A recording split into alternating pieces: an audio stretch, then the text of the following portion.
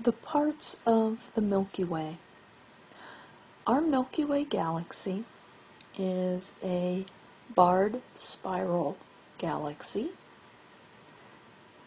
And so the parts that we find within our own Milky Way are representative of parts you would find in any galaxy. The overall size of our galaxy is roughly 100,000 light years from side to side,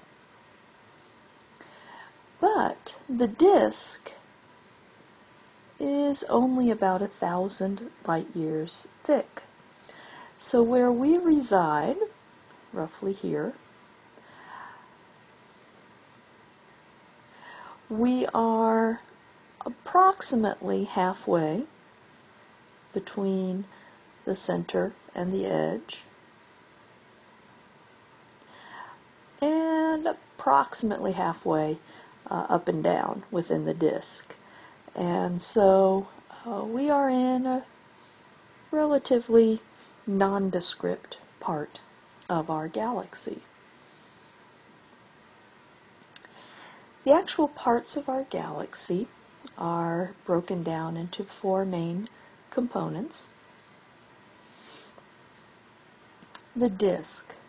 This is the flat part of the galaxy. If you looked at our galaxy edge on, it has a very poor schematic, but the disk is the flat part. And if you looked at it face on from above, then it's the round part. What you find in the disk of the galaxy, certainly bright stars, and that has to do with star formation. Star formation primarily occurs within the disk. Lots of gas and dust. That's part of what obscures our view, but it's also what's used to make the stars. And this is the part of the galaxy where you find spiral arms. So if I were to draw in our spiral arms, if we looked at our disk face on, you would be able to see this spiral structure within the disk. The spiral arms themselves are home to some very specific things. And this is where gas and dust is the most concentrated.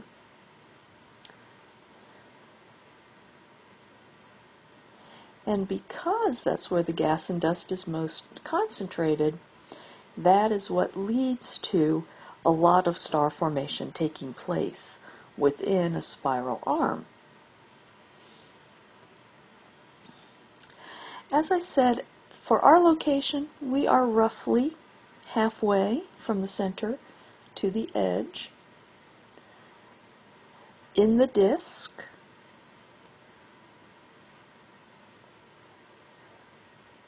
so we are part of that disk component. Surrounding the Milky Way, above and below, is the halo. And this is where you find these little clusters of stars called globular clusters. These are groups of hundreds of thousands to millions of stars held together in a cluster. And so these are found outside the disk of our galaxy rather than within the disk of our galaxy. And then at the very center is our central bulge, roughly 6,000 light years across. That number is still being debated because it's very difficult for us to see the central bulge. It is mostly old stars, and it is very likely it's elongated into a bar.